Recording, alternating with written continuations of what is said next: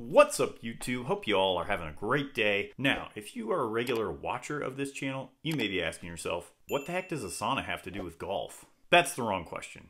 The correct question is, do you suffer from any of the following? Back pain, knee pain, tendonitis? If you do, you aren't alone. Many golfers suffer from those pains. And the reason is that the golf club swing, like when you swing a golf club, is a very explosive movement. Consider for a moment that the average golfer is taking a full swing an average of 54 times, at least 54 times per round.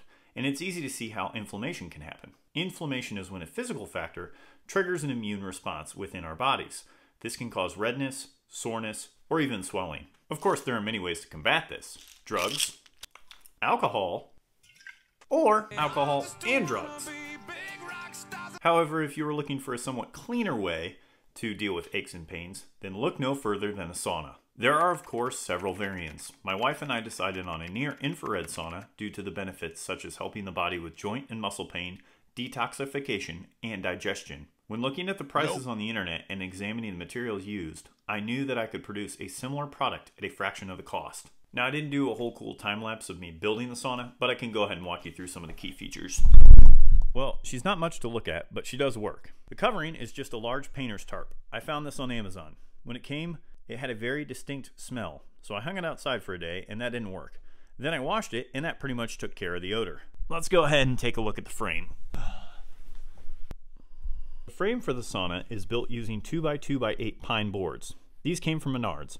I cut them down into different lengths using a miter saw, but you could use a handsaw if you needed to. Or you could even get the store to cut them up for you. I joined the boards together using some brackets, deck screws, and dowel rods. To insert the dowel rods, I used a drill with a spade bit to make holes in the pine boards. The heating element of the sauna are 3 Rubylux infrared light bulbs. These are set in clamp lamps rated up to 300 watts.